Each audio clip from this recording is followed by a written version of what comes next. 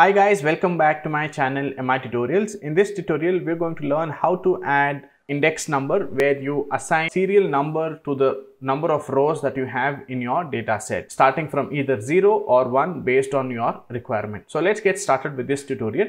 I'm going to click on these ellipses over here and then go to edit query and then click on add column. And under this add column, you have something called as index column. So when you click on this drop down, you get an option whether you want to start from 0 or from 1, or you also have a custom option where you can select what is your starting index and what is your increment. And let's click on from 1 here, and you will see that a new column has been added called index, and every row now has a number. As you can see here, it goes on until your last data set. That's about it in this particular tutorial. I hope this video has helped you. You've learned something new today. Please consider subscribing to my channel for more such tutorials.